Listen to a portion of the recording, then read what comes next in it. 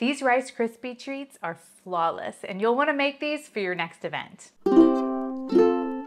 It's lunch with Lisa. Hi, I'm Lisa, and I make quick and easy healthy meals. And sometimes I make treats, and I call it my weekend treat series. And it's weekend treats because you're not supposed to eat these all the time. You can have anything in moderation. Going through and letting go of some disordered eating stuff, I have incorporated all foods back into my diet, so nothing is off limits. So sometimes I want to make Rice Krispie Treats. So this recipe is by Jessie Sheehan. She claims that this is how you make your Rice Krispie Treats even better, and it's something you probably have in your pantry right now. So you'll want an 8 by 8 inch by 2 inch or 9 by 9 baking pan. I'm using a metal pan just because I like the square edges. You'll need some cooking spray and a really large pot. For the ingredients, you're gonna need a half a cup of unsalted butter, 1 10-ounce bag of mini marshmallows plus 1 cup, so go ahead and grab 2 bags, 1 tablespoon vanilla, 1 teaspoon fine sea salt, 6 cups of Rice Krispies, flaky sea salt, if that's your bag, 1/3 cup of sweetened condensed milk. This is the key ingredient. The first step is to grease your 8 by 8 inch pan with cooking spray, or you can use softened butter. Then place all your butter in a large pot on the stove and melt it over medium heat. Now I like to do this for an extended amount of time till it starts foaming and it gets a little bit brown. So I'm gonna make browned butter because that just makes the flavor otherworldly. Then add your sweetened and condensed milk to your butter and stir it with a rubber spatula for about 2 minutes. The butter and condensed milk should combine, but it's gonna look like a curdled mess.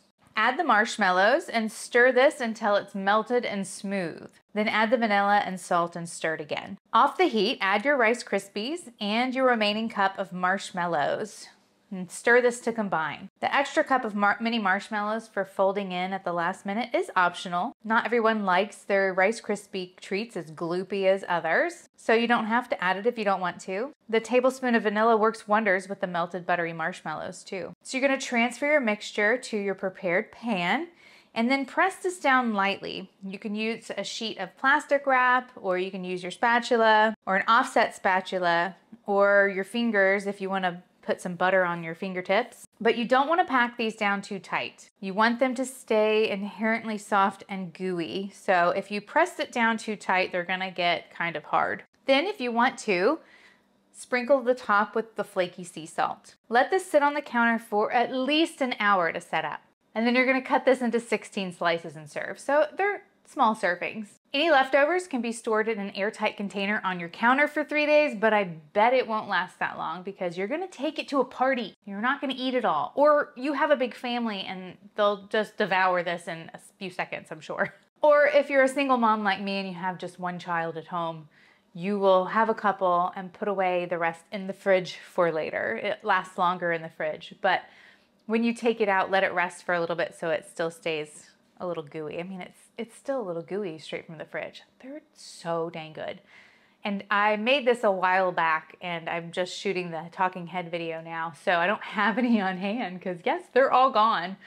We eventually ate them all up. They're so good. And if you really want to make a bigger tray of this, just double the recipe.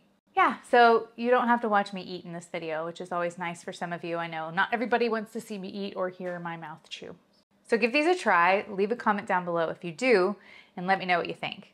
And if you want to see more videos like this, hit the subscribe button. And if you like this recipe, I'm sure you're going to love this one too. Go and check it out, and I will see you in my next video. It's lunch with Lisa.